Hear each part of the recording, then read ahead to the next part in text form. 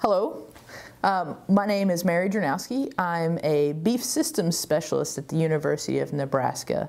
Essentially, my job is to help cattle producers with their operation, and a lot of the work that I do is related to integrated crop and livestock operations. So it's using the resources available on cropland to produce cattle. So using cover crops as a grazing resource, using corn residue and other crop residues to make them into the wonderful thing called beef.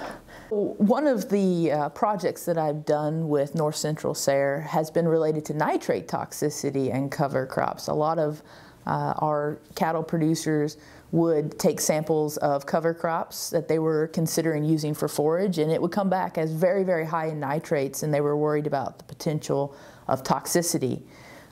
We started looking into what we had grazed previously and realized that we also had very high nitrate levels, and that we never had problems with our cattle. So we were trying to figure out the difference between what our current recommendations are and what we were seeing out in the field. So we worked with some producers to be able to sample the cover crops they were grazing and look at the cattle and see if there was potential for toxicity.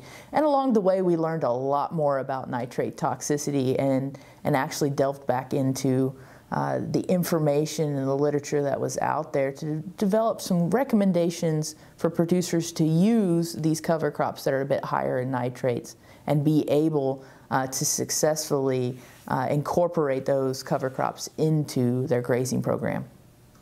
So this nitrate work was actually a SARE graduate student grant, and this was a great program for our graduate student to be able to actually be in charge of a grant from the process of writing it all the way through to the process of the administration, including the budget, and dealing with our system and the university. So she got to learn a lot that way.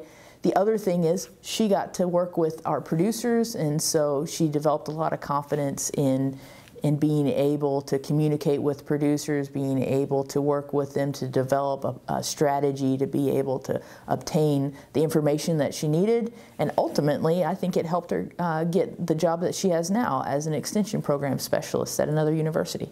Recently, we just got a research and education grant from SARE to work on one of the components of these integrated crop livestock systems, which is actually feeding cows during the summer rather than feeding them during the winter, and so incorporating them into a confinement system so that we can then use more of these cover crops and residues when we don't have a lot of pasture.